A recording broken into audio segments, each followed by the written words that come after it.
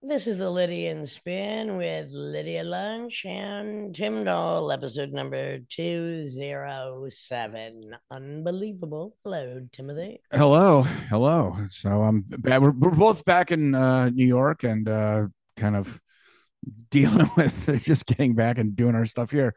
Well, it's Um, interesting. We left on the worst air quality day, and now tomorrow, then we'll any see. day now, it's going Chicago. to be again the worst. Chicago, the last few days has had the Yeah, worst. worse than Dubai. Yeah, so Chicago's what kind of had what we had a couple weeks ago. So we'll see if that jet stream brings it right back to us. Well, Um, it's the humidity is high. It's not too healthy. The whole fucking planet's suffering. What can I say? it's yeah, and so speaking of which, and Yeah, and of you course. and you just got back yourself, luckily, on a flight that got in, as opposed to the thousands that are not. Well, those international flights, they kind of push those ones through. And yeah, I don't think I was flying from Berlin. Where the fuck are they going to go?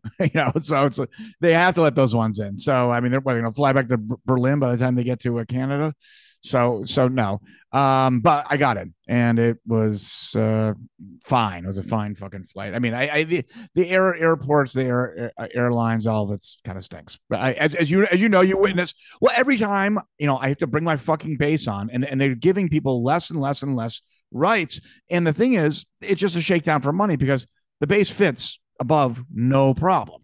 But they try to, but I somehow use my little User-free little, ways. yeah. And the last one, it was so strange. This person was just like shaking down everyone and making these girls are crying and you have to pay more money and this doesn't fit. It's like a little backpack. I'm like, oh my God, you guys. And I just didn't, I was like, how am I going to behave? This person's really by the book.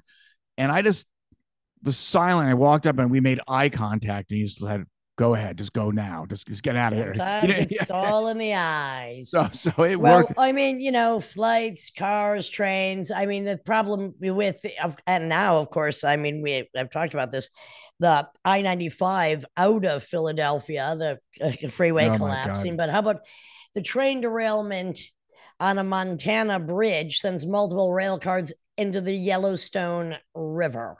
Yeah, Hooray. collapsed. Damaged rail cars were carrying molten sulfur and asphalt. Oh, great.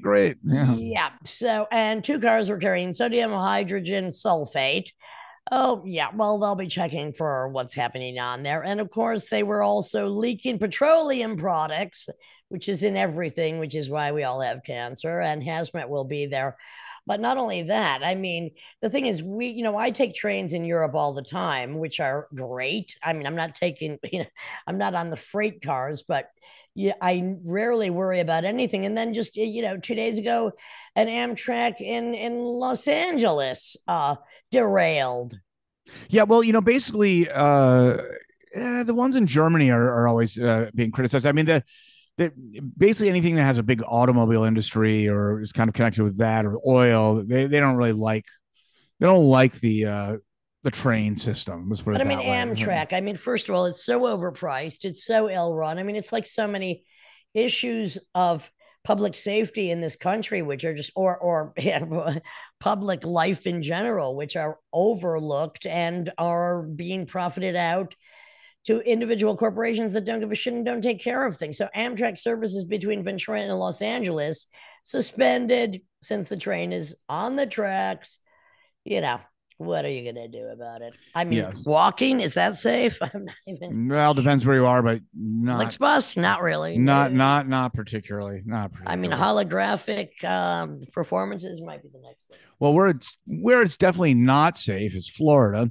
A man shot 30 rounds at the pool man. The pool guy showed up. He showed up a couple hours late, and then the wife was like, "Someone's breaking in!" And this guy, retired colonel, just in 90 seconds unleashed 30 rounds. Now the guy he didn't hit the guy. He shattered his glass. The guy ran away, had shrapnel of glass in him. But he's like, "What the fuck?" And there's recordings of like the 9/11 operator saying, "Stop shooting, just stop it." So, and of course, it was some kind of kind of hick area of Florida. So so the sheriff's like, well, it was lawful, but awful. I mean, we're not prejudiced about Florida. I go there. We go there all the time. I have a lot of great friends there. I enjoy it, but this is what ridiculous. A fucked up fucking place. And I mean, even more fucked up with, I don't know if you heard about the latest, just Satan is what I'm going to call him. He's trying to pass this law that corporations do not have to abide by local policies. And if they want to go to court, say, and take the city or the town or the county to trial because they don't like, perhaps safety measures that might be imposed by a town, a county, or a city, that the city, if it loses, that means the taxpayers have to pay the corporate lawyer fees. Oh my God. And this is just something that, I mean, fucking asshole. I mean, this is just getting so out of control. I mean, from basically almost Teddy Roosevelt, definitely from FDR to Ralph Nader in terms of consumers' rights. I mean, these were hard fought victories for the people, and the spiteful reaction. And even look, even on a news show, one of Satan's allies was interviewed, and they even asked directly, so you mean that the taxpayers will have to pay the legal fees of a corporation? He said, yeah, that's what I mean. So, I mean, they're not even trying to lie about this. And the policies in Florida are becoming so treacherous, which is just, the way a lot of he's going against the tourism industry. So, I mean, he's an idiot. Florida, he's making a lot of problems for people in Florida, but he's trying to play the national game, and he's really hoping, I mean, just like the Republican establishment is hoping for Trump to go down. Well, the only time I quote Liz Cheney, who said, we're electing idiots.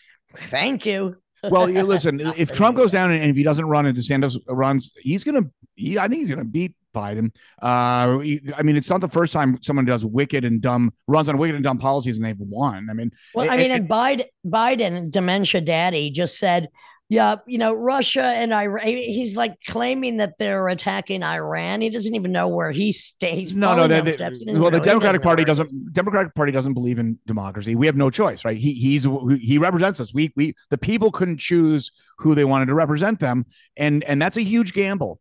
It's not just a national security issue; it's an international security issue, and that's just to sustain the power. One is as bad as the other. One is as bad as the other. This is not a democracy. If you think it is, good luck. The bonus is, other than on a policy level, which is important to some of our lives, we still can create outside of their wackitude some kind of life. But the thing is, many people suffer. Millions, will say, more than half of the 350 million people suffer from these outrageous, selfish, greedy, pro-corporate policies. I don't know where it's going to end. So here's another fun thing. I see this as gaslighting. Do you hear about this new proposed regulations on pizza places in New York?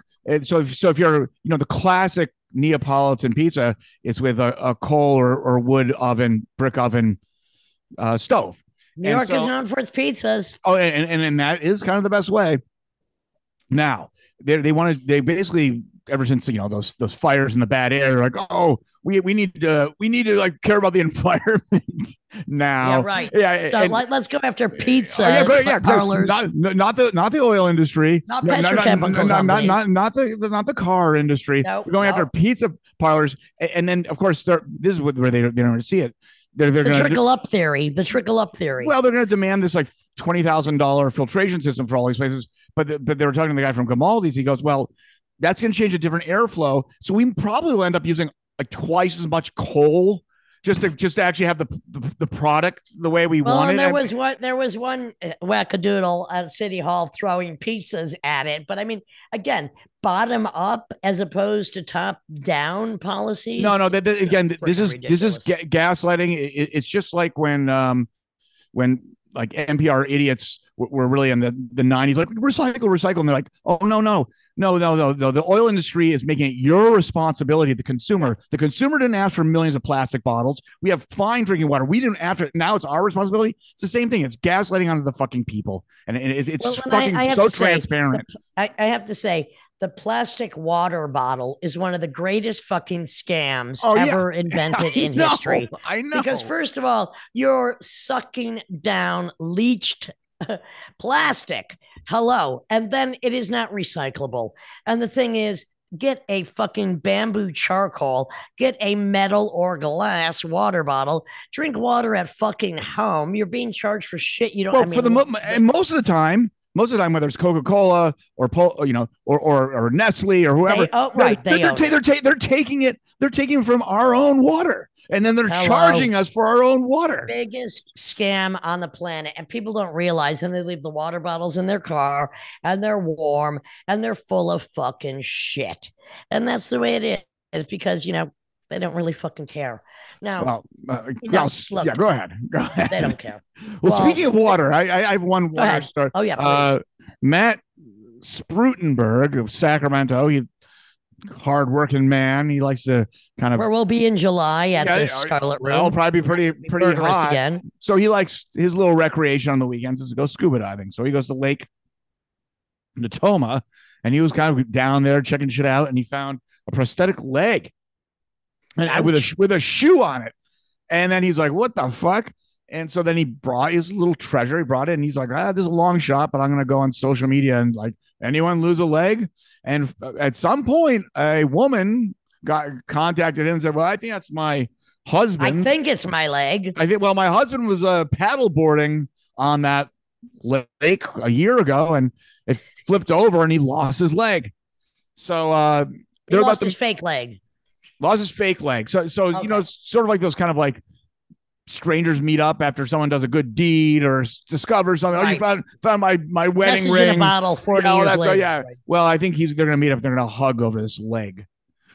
Well, I'd like to hug all of these guys in Nicaragua who are following a 400-year-old tradition where dozens lash each other with dried bull penises.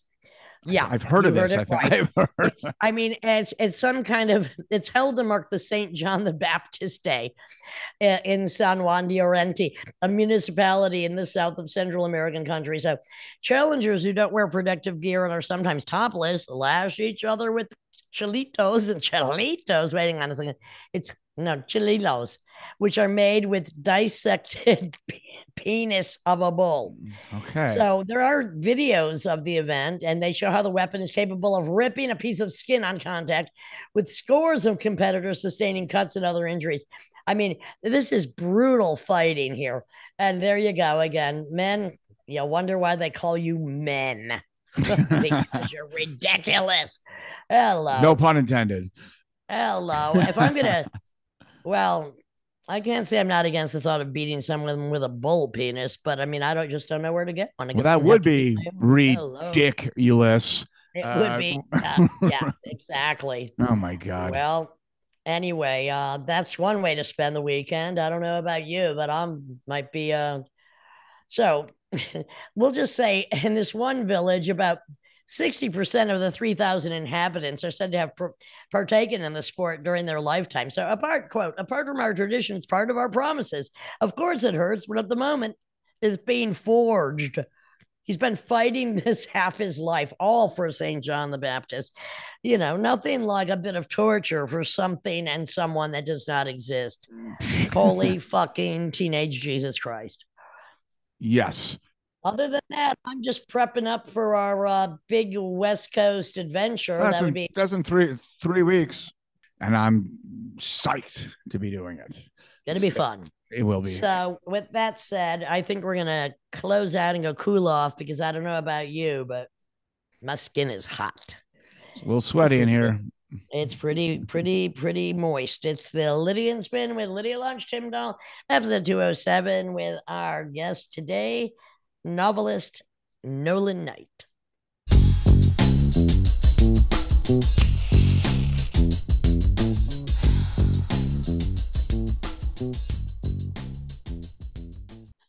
This is the Lydian Spin with Lydia Lunch Timdahl, and our guest today, Nolan Knight, who has a new book out called Gallows Dome. His previous books, The Neon Lights Are Veins and beneath the black palms. But I was very interested in this quote from Tony O'Neill, who I've done some shows with in the past, and I know you're doing a performance with him or a reading in New York in a month or so.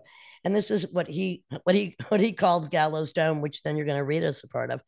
It's a hard boiled, pitch dark, and yet weirdly funny caper which rolls into town from somewhere out in the literary hinterlands. If you like your writing with dirt under the nails, then let me introduce you to Nolan Knight. And on that, take it away, Nolan. Thanks for having me, Lydia. With the sun his god, Repo Helm knew better than to curse a giant star for California's dead soil. Arid farmland had brought prosperity, for him at least, albeit fleeting. His pistachio ostrich boots kicked through pits in what used to be a healthy apple grove. He was meeting with the orchard's owner to discuss why their business had spoiled worse than his harvest. A lone acre ripe with pink ladies glistened under moonlight up ahead, its crisp scent churning Repo's guts. After all these years, the prospect of violence still made him hungry. He wiped sweat from his goatee and brow, adjusting the weary trucker's cap.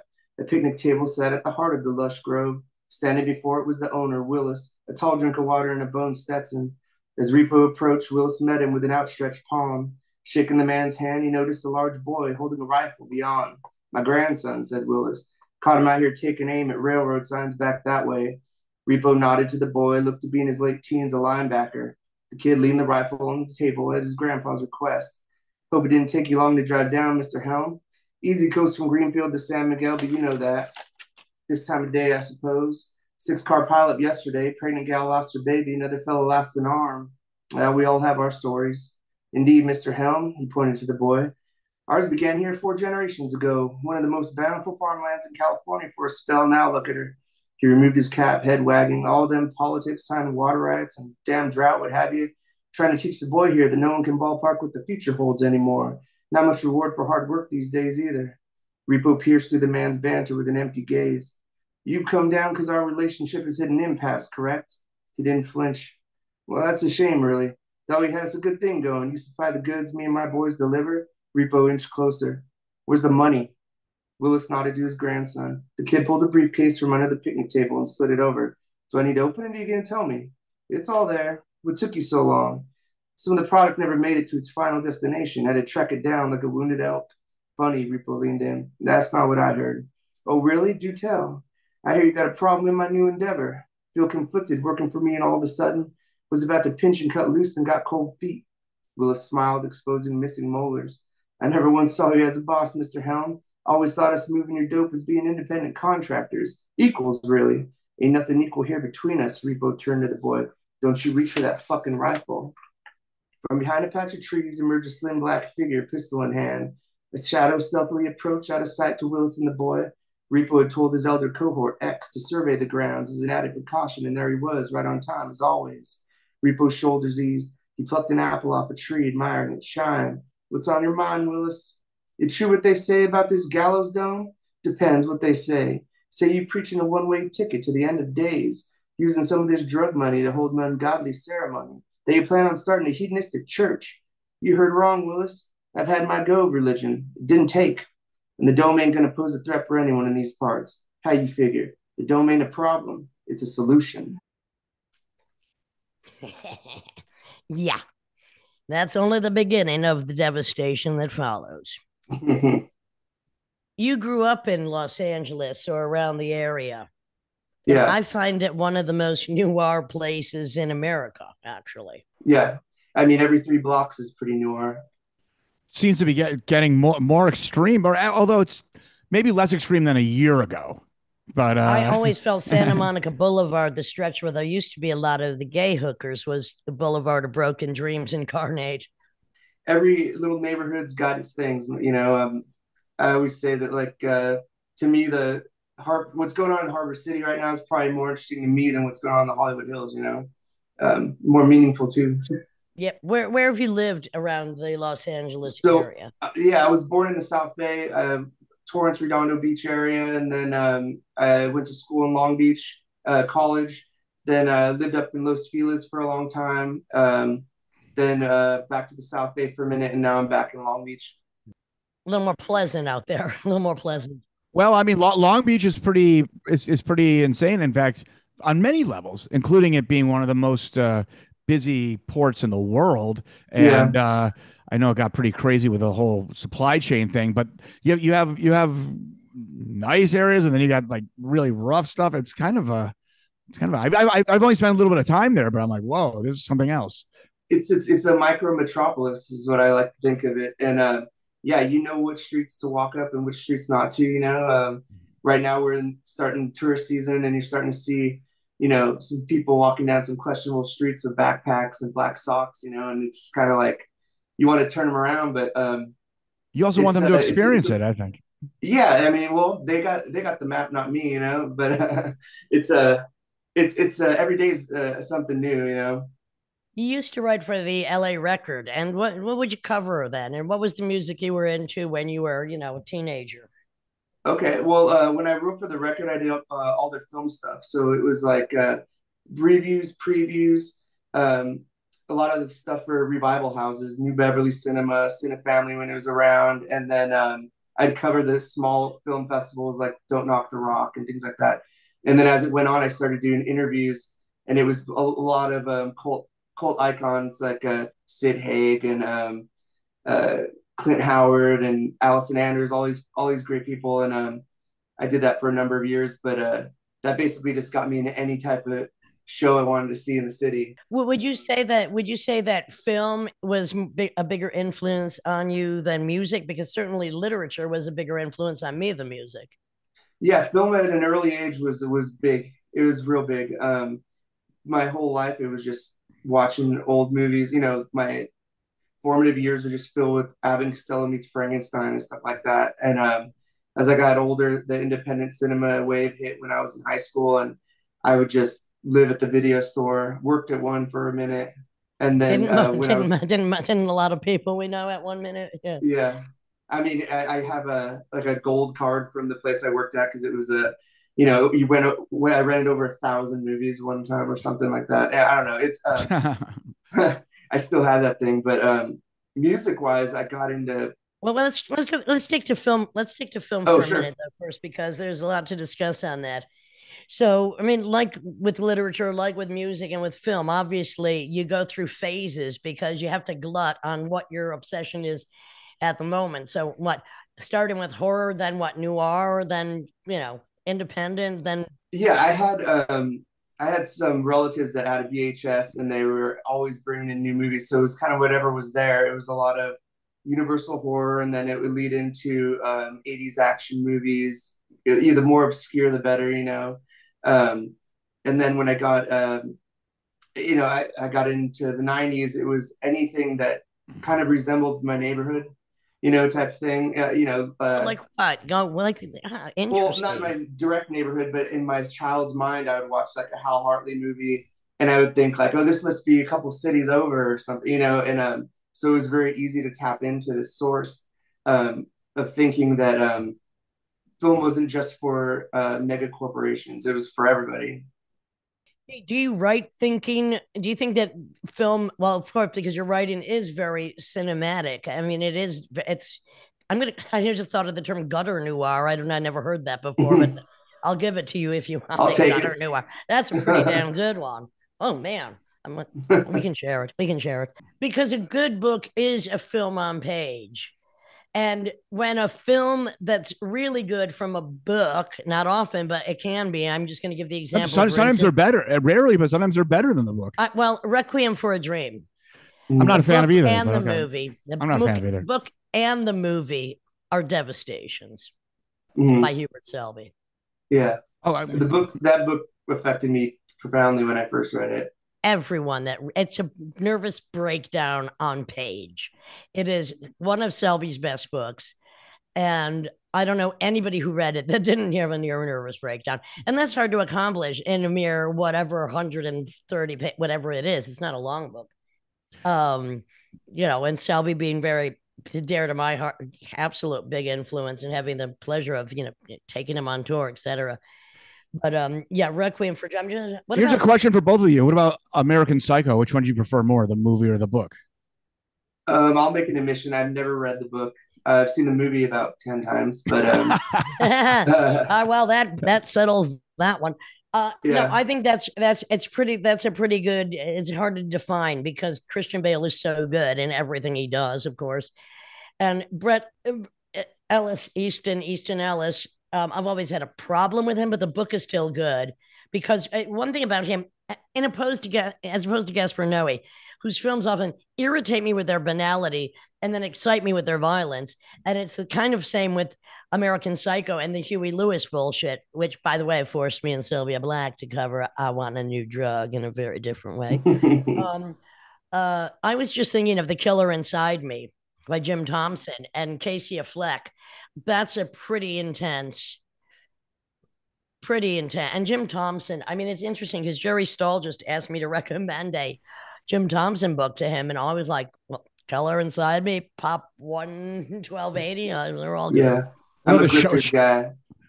Jim What, Thompson Nolan? Grifters and the movie both are solid. The format of the book with like a 3-person volley to this crash of a climax was big on me. And then to watch the movie screenplay by Donald Westlake and just nail it, Stephen Frears. Yeah, I mean, it's hard to come by that though. A good Well, I have to balance. say, like, just shooting sideways, one of my favorite, beyond noir because it's a real story. One of my favorite books in that genre is James Ellroy, My Dark Places. Mhm. That's just, to me, that's the topper because it is life noir. Yeah, it's haunting. It's a haunting novel, and it's not for the faint of heart, but Well, it and shoots on the anybody that page. doesn't know about it, it's basically his mother was murdered, and in comparison to the Black Dahlia, I mean, this is where he draws, and it also exposes his own perversity. He's a hard nut all the way around. I'll Yeah, say that's that one way to much put it. tonight. I mean, The Shining. I don't know if I've never even I read part of the book, but I never got through it. But Yeah, the that's a book's radically different movie than the book. radically, yeah, radically. The book's pretty meandering. It's all there though, I haven't recently rewatched The Shining in a while, but I would imagine it's almost impossible to go page for page because I think it's Yeah, like 900 pages or something like that. right. I never read The Shining. I don't read the only I stopped reading horror with Shirley Jackson. When I Yeah, was 13. Do you like bad I'm movies? always disappointed with horror, except for Saw, all of the volumes. I love Saw.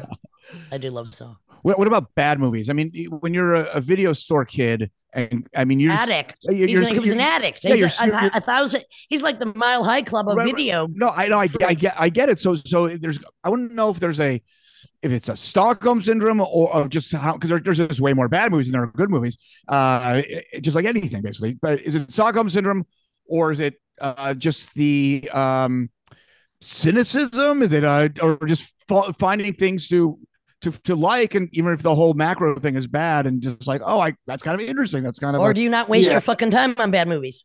yeah. You could. It's very easy. I got into bad movies from remembering going to video stores when I was a kid, and we only could rent one movie, and every movie I wanted to see was ridiculous. Like Lyle Alzado as the Destroyer, and he's like holding a chainsaw or something, or a Return of the Aliens, Deadly Spawn, and all this stuff. And then a couple, like right when I got into high school, all that stuff went away. But I was picking it up for like a quarter on eBay, and I would just binge watch all this, and most of them were totally garbage. But I had to know, I had to know if the cover of the big box VHS met up with the content, and right. It never does. No, I see. I was lucky because I grew up when there were still drive-ins, and drive-ins had. I mean, those films also. I mean, Last House on the Left. I saw that at the drive-in. cool. I mean, it was harsh, and I love understatement. It. Yeah, in 35, and terrible music in that period. Oh God. Oh, it's rough. At this point, I only watch movies on the plane. I have my opinion about movies in general. I think they're not the most impressive thing. There's some excellent ones, but for the most part, they kind of. Especially now, though. I watch it on the plane, TV and is better. But I can't make such an arrogant statement like that unless I know about it. So I do watch them, and on the plane I watch a bunch just recently, and they pretty much all stunk.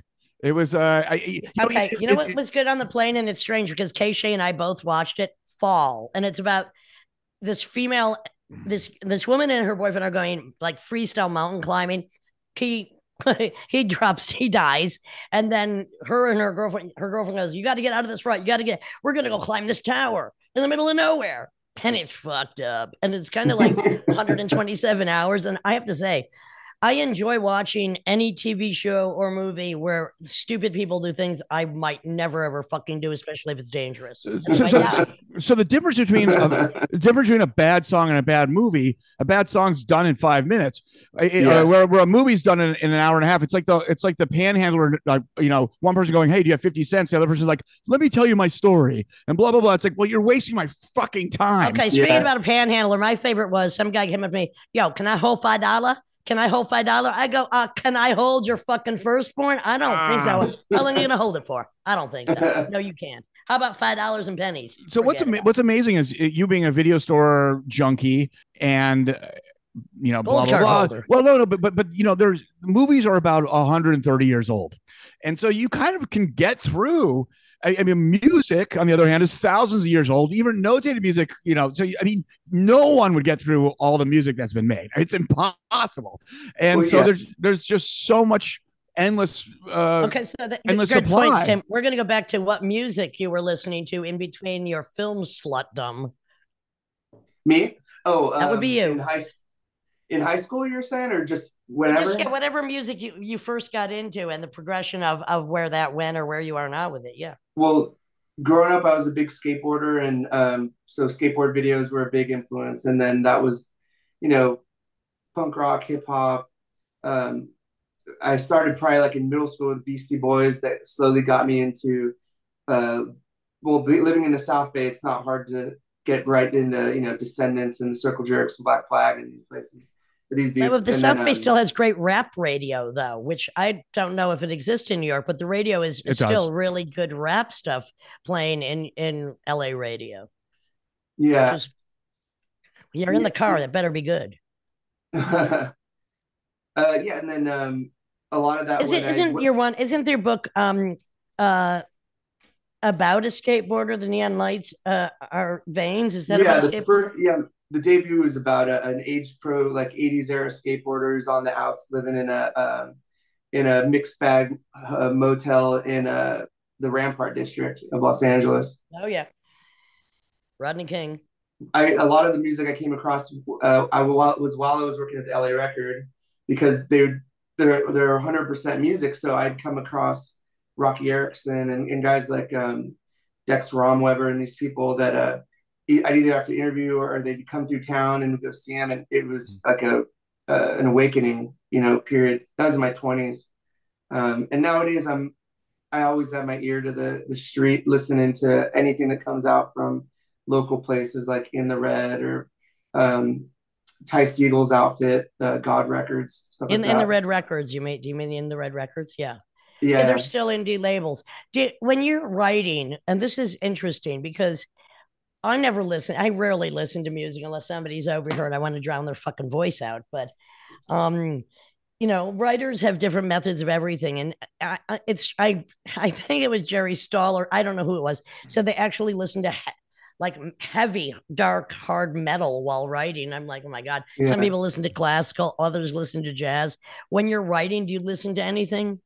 No. And when you're actually doing the work. No, my neighborhood's loud enough. I get enough soundtrack from the alley. Cool. But no, and I'm not one of these I need complete silence people either. I can kind of tune in accordingly, but I'll edit to music sometimes. But if I do, it's usually something not too. It's not going to amp me up too much. Listen to some Art Pepper or something. A lot of painters, a lot of artists work to music. I can never relate. I would just find it so distracting. I'm kind of like, you don't want to watch a film while you're writing music, Tim? Not really. But when motherfuckers talk at the concert, I'd be like, well, people, if you're in a movie theater, you're not like, hey, so what's going on today? I mean, a lot of people treat music as background, which I get. I'm not, That's why I like people to sit down because it shows more respect. So going back to your process. So yeah, you just kind of just sit down, write. Do you write every day? Well, it depends on what I'm doing. I don't write every day. If I'm in a novel, then I tend to go like 6 days a week just to stay in it. And we're all write in the mornings, go through work or whatnot, and then edit in the afternoon. But that's just basically to carry me back into the next morning so that my head's like still on the book. When you say in the morning, what does that mean? Because I understand. I mean, sometimes when I'm working on it's like 6 a.m. to 9 a.m. Then I have to do the shit that helps me to survive, like reality check. But Harry Cruz used to write at 3 a.m. Wake up right. What about you? It's whenever I can. It's whenever I can. And right now I'm in between gigs doing like subcontracting stuff, so I have a little bit more free time. What do you mean by contracting stuff? Subcontracting stuff. I'm doing I worked in real estate appraisal for a long time, and so right now I'm just taking odds and ends jobs before landing. Well, because a writer, like a musician, it's not necessarily a profitable profession to have. No matter how good the book is, or no matter how good the book is, the music is, it's not that rough. What is Down and Out Books, which is the label that Gallows Dome is out on? Is this a new label? Is it kind of like the West Coast Akashic, or what is it? I don't know. No, they've been around for about, I want to say 13 years. They're based in Florida, and it's a crime fiction outfit. They put out 2 to 4 books a month, a lot of anthologies and stuff, but they're just kind of firing on all cylinders. They put out anything that falls under the umbrella of crime, as far as like noir here, or even like detective series work, but they've been great working with them. Do you watch a lot of crime series on TV or forensics? Yeah, I tend to like relax watching a lot of that stuff. I cannot go to sleep without forensics. I get a lot of shit with forensics. The date I watch Datelines, and I mean, how can you? Wait, Dateline. It's very good. Dateline. Yeah, a couple of episodes, I'll be asleep. Without it, I can't go to sleep. What about Frontline? What about Frontline? Do you ever? Frontline's heavy. It depends on what the episode is. Yeah, it's kind of too. Well, that reality is pretty heavy. I mean, Tim not necessarily being off. Tim is not necessarily a forensic freak like us. He likes Inside Edition, which that's my favorite show. Yeah, that is. Dateline, Forensic Files, seen them all. Cold Case Files, seen them all. There's a new Hillside Strangler 3-part up. Yeah, I got to go to sleep to forensics. I'm just saying, because I don't have time to read it anymore. Or do I? I'm not so sure. I mean, looking at a copy of The Killer Inside Me, which is staring at me from across the other side of the room. It's a tattered paperback version with a really good cover. I'm gonna hold it up for you. You gotta see this. You gotta see this bad boy. Here it comes. Well, I mean, who could resist that one? Oh yeah. You see, he's awesome. God, it's falling. He's been abused. Yeah. Maybe I took the cover to bed with me a few times too many. I'm not sure. Could be not. So, all right. So, yeah, writers like musicians, it's got to be jugglers, got to have any number of jobs. So now when you set out the Gallows Dome, interesting also, I mean, I don't know if you followed, how could you not? You're out there. The heinous Scientology nonsense, and finally somebody got busted, Danny Masterson, thank you very much, for raping women. But at the same time, recently articles have come up that it's been since 2007 that the wife of the head of Scientology has been missing in action, and actually a woman frauded to be her. And this is like in 2007 when she disappeared. And the police were so dumb. They took her fingerprints, which did not match. And they let her go. And they can't find the tape of the restaurant. Probably like, I don't know which one. They interviewed her. And now the head of the Scientology is missing. They're trying to serve papers with. So, and also, I mean, right now in California, we have Marianne Williamson, another like new age guru running for president. I thought she failed once, but she's going at it again. And her whole thing being, we can all be back, peace and love for everybody. But I hear she's one of the worst people to work for on the planet. So Gallows Dome, back to that, and religious cults, which are, one of the most evil things on the planet, right under corporations, which in some senses, corporations are religious cults. Yeah, it's true. Living in LA, I mean, you had the spiritual revival come here after the Great Depression, and they still make, HBO has like Perry Mason, where they did an entire season on like Amy Semple McPherson type So it's like in the bloodstream here. And to tell you the truth, most cult things like don't really interest me that much. But it's a good anytime you get a bunch of like-minded people that exploit other people, it's propelling to read, I think. Well, and it's interesting because this book is based on, the disappearance, and I'm still trying to nail down an exact number of how many people literally in the hundreds of thousands disappear in this country every year to never be seen again. And the rate of any crime being solved is so minimal. But then you have to say there's 350 million people. How many are disappearing? I'm still cross collateralizing statistics on this, but we know a lot of people disappear. A lot of people are snatched off the streets. So there's a lot of land to just throw a body in. And this is the nightmare and the freedom and liberty for none that our country offers. Yeah, the this is a topic that is in the newspaper every month, right? It's just a different girl or a different situation, and I was looking for a hook that was a little bit deeper so I could use more characters, and taking into consideration and that this happens quite frequently. You would have a person watch a TV show and see another person that lives, in Los Angeles, so they can kind of, there's another person in town that's felt their plight, and what did they do when the cops gave up on their case? And that's the whole impetus of the volition of the novel.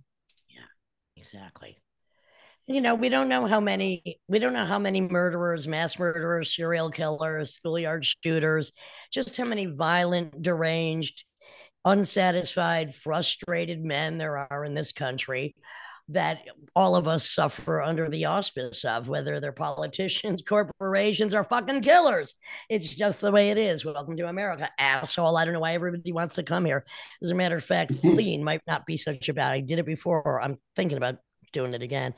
I could just quote Michonne Obama and say, "That's when I reach for my revolver." Problem is, so many men, so few bullets. Oh, that's a joke, right? From Gallows Dome, another rating by Nolan Knight, the author.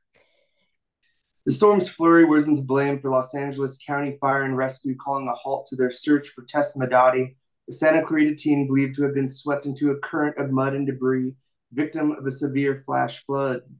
Rescuers had been busy for over 48 hours when the girl's mother, Lena, paused from biting her cuticles beneath the sheriff's canopy and was whisked into the rear of an unmarked sedan. The driver and co-pilot were in plainclothes, badges hanging over hearts. Their eyes darted to the rear view before turning their stone faces to her. Lena gripped a headrest, her chestnut hair dripping wet. Did you find? She can't be. Shock had zapped all strength, leaving her words floating. Before anything was said to her, Lena went lax, weeping through raindrops about her cheekbones. But young Tess hadn't been found alive or presumed dead, at least not yet. Something had surfaced, shifting all focus on the girl's disappearance. Lena was told she would be taken to headquarters. The entire ride down, she replayed the past 2 days, trancing on the car's windshield wipers or out her rear window, the moon a smoker's fingernail. She'd risen early on Monday, having to do some further prep before her midday lecture at Cal Arts. As soon as the toaster sprung, she bolted outside, foregoing a customary kiss to her only child, not wanting to wake her. They had been a duo since birth, teammates against the world. This lost kiss was now a writhing worm in the soils of her brain. How was she to know the day could take such a turn? The nightmare began when a new professor interrupted her class. "Pardon me, Miss Madati, I need a word." She excused herself from the classroom. "What's up, Stacy? Locked yourself at the office again?" The woman's face remained frozen, flush. "Well, what the hell is it?" "There are some gentlemen outside, police officers. They're asking to speak with you." "Me?" Her brain pinballed every terrible thing she'd ever done. "About what?" Stacy started to tremble. "About your daughter." Whenever rain came to Los Angeles, it was met by 10 million skeptics. With the state still locked in severe drought, its untimely storm held up to expectations, gushing more than barren foothills could handle. Flash flood warnings were put into place, but only after sludge began to slide. The largest section impacting the Santa Clarita Valley ran directly adjacent to Tess's middle school. Normally, when a student was truant, the office waited until third period to notify the child's parent or guardian, as mental lapses for doctor's appointments and such were often the case. With the sudden flooding being so severe and young Tess never arriving in her first class, they attempted to contact Lena. Lena's phone was shut off for the start of her class. When she didn't pick up and the faculty at Tessa's school felt something was awry, proper authorities were notified, fearing a worst-case scenario. As the sedan pulled into the precinct's parking lot, Lena began to shake, knowing damn well the amount of time that had passed and that she was now entering a worst-case kingdom. The detectives gave her a blanket and sat her in a cold room with jaundiced walls, one reserved for shackled thugs. She continued to shiver as the black cop wheeled in an ancient television. The second one smelled of Trace Flores, short and obese. He placed coffee before her, its creamy hue matching her skin tone. Lena pushed the cup aside. Can someone just please tell me what the fuck is going on? Exactly. And this is why, and do hear me, women, every woman needs to have a screech alarm. I do not suggest they have pepper spray or mace because it might blow back in your face. But if 1 second before a nuclear warning of anything might violently happen to you, you release a screech alarm, you might just get away.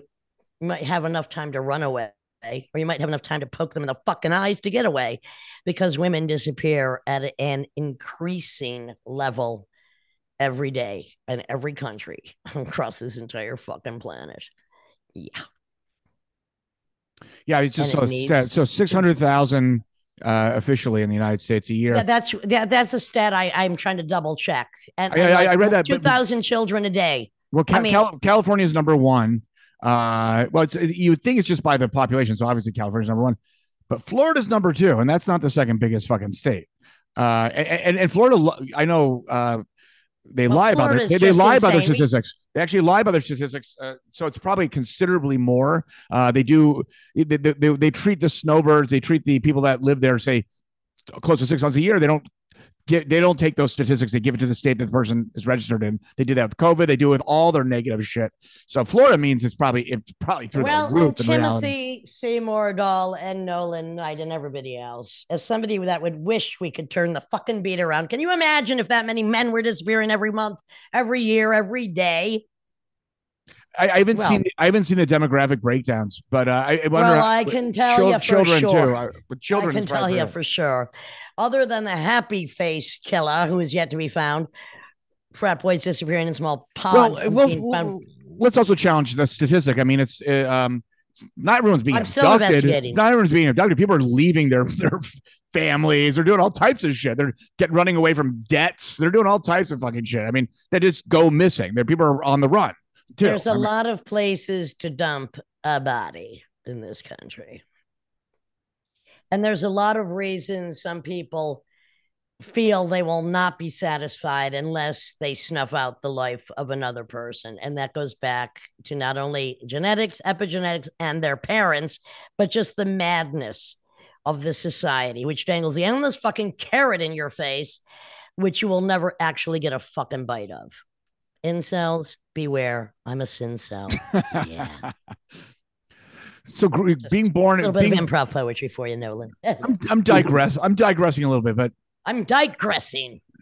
Being from Long Beach, do you feel connected with historical events in Long Beach? Kind of legendary characters from Long Beach? You actually have a allegiance to it? I mean, my favorite is when John Fonte wrote Ask the Dust and wait, just say that again, because it's such a beautiful book. And so Bukowski totally inspired by it. Ask the Dust by John Fonte. And I knew his son Don Fonte for a short period, now also passed, but Ask the Dust is one of the most beautiful books. Yeah, and when his character Arturo Bandini comes down to Long Beach and the earthquake happens in 1933, I mean, that's the lasting memory. I live amongst a bunch of historical districts, and a lot of these homes, they live through it, and they got old bones, and there's a character to it that always takes me back to that book. Wasn't there a film made with Colin Farrell as Fonte? Yeah, Robert Towne did it, wrote it and directed it. Yeah. It was pretty good. Did you by any chance see the film that Jerry Stahl wrote? I keep pumping him today, based on Hemingway, and I think what was her name? Oh, Gellhorn. Yeah, that was great. That was really great. Also, she was one of the first war photographers, Spanish Civil War. That was great. Who was in that? Stahl's was it Night Dreams? Is a porno he wrote in the 80s. Is it Night Dreams or Cafe Flesh? I got copies of Cafe both. Flash. But who was in the Hemingway film? Oh, it was oh man, I can see his face right now. I know. Clive Owen. Is it who? Was it Clive Owen? Clive Owen and Yes, he was. It was good. It was actually good, and the footage they had in there was great from the Spanish Civil War. A great story. Writers blowing their heads off, writers drinking themselves to death. It's a lonely life. It's a solitary existence. It is. And anybody that isn't one has no idea of the torment it can be. I mean, from my thing is, I don't sit down and doodle. I really have to just, when it hits me, I'm going to do it, and I'm not going to do it until it hits me. Or if I have the practice of a larger project, I'm going to do it between these hours and this hours. One line, one sentence, 100 pages, doesn't matter. But yeah, every writer has a different methodology. So I'm notoriously slow. I'm a slow writer. So, but I'm not. I don't beat myself up if I don't hit a certain word count or anything like that.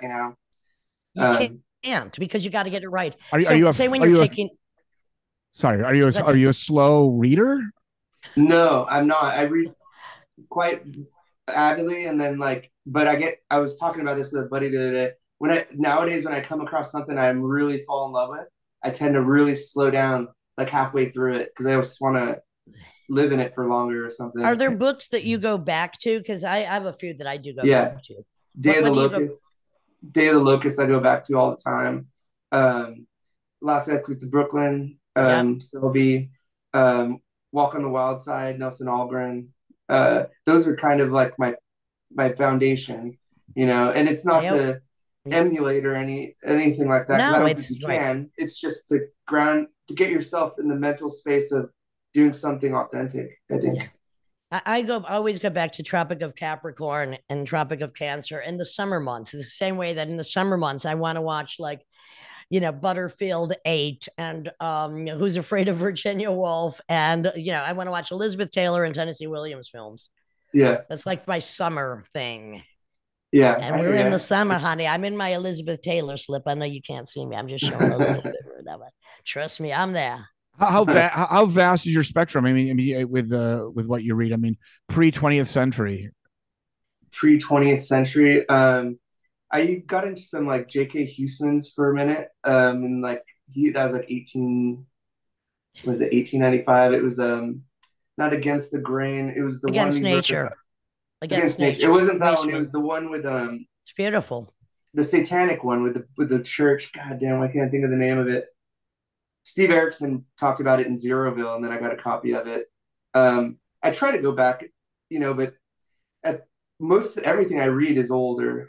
Right now, I'm trying to read some modern things, or Buddy's books that kind of give me a pulse on what's happening right now, because I'm pretty bad with that stuff. Have you ever heard of Craig Clevenger, who wrote Dermophore? Those books are great. You what? Yeah, I did an event with him on Saturday, and we're going to be at Book Soup on July 14th. I am a huge fan of Dermophoria, and what was his other book called? Yeah. Contortionist Handbook. Yeah, I'm a huge fan of those two books. I actually just gave those two. I'm probably 100 pages in, and it just floors you, man. I mean, talk about a unique voice. I just gave both of those books to somebody, and I insisted. I actually was to Kevin Shea, the drummer of Retrovirus. I'm like, you have to read these, and please send my regards. Love to have them on the podcast. I love those books; they're great. Oh yeah, they are both. They are also films on page. They're films on page, and those came out. I don't know, more than 10 years ago, maybe. No, yeah, 18 years ago was when Dermophoria came out, and this new one is Handbook. Does he have a new one out now? Contortionist Handbook came out before that. I read Contortionist Handbook when I was in college because he went to Long Beach State as well. Okay. And I looked at that as somebody came through this and actually did something, That's so, I didn't know he was from there, and it's so interesting. I just pulled that out of both of our heads right now. Yeah. Came out. Yeah, no. Because I don't read that much modern fiction. You'll love his new one. I cannot wait. Maybe I'll meet him when I'm in LA, when Tim and I are out there in a couple of weeks. When you guys I think you're going to be in New York when we're in Los Angeles, though. So how do you know? So Tony O'Neill, he's great. And he, great blurbs for your book. And you're doing an event with him at KGB in New York, July Yeah. 27th, I believe. Yeah, I reached out to him for a blurb because he reading Digging the Vein when it first came out, and Sick City. It was a I just loved the style, and he was writing about the neighborhood I was living in at the time. You know, I was living in the East Hollywood area, and I wasn't expecting anything. He read the book, he dug it, wrote me that Yeah, killer it was blurb, cool. and then he's like, when you come through New York, we got to hang. And I'm like, well, I'm funding this tour myself, so I don't think I'm gonna be there, like, unless a bookstore wants to do it. And he's like, no, no, no. KGB bar, gave me all the stats, and then said he'd Well, do and it. my So advice to all writers is like, don't just do bookstores. You don't get paid. Get a freaking gig. That's, yeah, get a gig. Get a yeah. I gig. wish there were more. I wish there were more bars like that. But I'm excited. Yeah. Well, AGB good. bar. That's where Cecil Taylor used to hang quite a bit. The Yeah, piano player. I Now, if think it's only been the books were written about what Cecil Taylor did at the Oh, KGB and someone's afterwards. got I'm just someone's got saying. to. Someone's got it. I'm just saying. I'm just saying. So you're doing some promotion for your book now. So what does that involve? Where are you going? What's it about? And you are coming to New York. So that's yeah. good. So I had the launch at the North Fig Bookshop in Highland Park a couple weeks ago with Richard Lang, who's a great author. He's on Mulholland. His paperback of Rovers is about to come out, which was Stephen King gave it a great blurb. And then this weekend I was in Encinitas with Craig Clevenger, whose book Mother Hal just came out, and my good pal Jim Ruland, who his book Make It Stop just came out. He's been the autobiographer or the biographer of Keith Morris and the SST record book that just came out. And then I'll be at the Book Jewel in Westchester on July 8th at 6 p.m. And then July 14th, Friday, Craig Clevenger and I will be at Book Soup, Sunset Strip, 7 p.m. And then I fly out to New York on the 26th for KGB on the 27th at 7 p.m. And when do you stay? When do you leave New York? I'm leaving that following Monday. Yeah, I'm staying Well, right that there in sounds the like East fun. Village. Do you enjoy live presentations? I love it, man. I mean, well, do I like doing them? I'm getting used to it. It's one of the things I didn't think about when I sat in a room for 15 years trying to do something with my life. Even podcasts, like this is probably my fourth or fifth, and it's still kind of elusive, to get Well, used yeah, to. we're just talking. It's not that hard. Come on. These are the best ones so far. Just when you're Not as hard bullshit. as writing a goddamn book, honey. Come on, not as hard. I got to keep that in perspective. Yeah, but yeah, reading Exactly. in public you got to exercise it. Well, because let's break this down for a minute. So, what is a book? But first of all, it's an onanistic obsession to complete, to Mm-hmm. put out, and then it's an onanistic delight when you find something you like. So when Mm-hmm. you're reading in public, it's like, is this is like the adult nursery room? Mm-hmm. Yeah, yeah. Yeah, I mean, I kind of like that thought actually. When you told me it was 3-minute reads, I was like, oh, thank God. Because we've all had those 8 minutes where you're just like you can hear people falling asleep, and I'm sorry, I've never had that problem, but when I first I was started, a maximum really 10 minutes because people were getting violent. yeah. Just the way it is. Just the way it is. Yeah, absolutely. Well, all of this sounds grand, and I hope that people check out the rest of your other books and also the other books that are on Down and Out Books if they're into crime. The thing about books, and to me, they're still very important. I mean, you have to. It's let's face it, especially an old book. It's the smell, it's the texture. You're holding it. It's very close to your face. It's a lot more intimate than watching television, let's put it that way.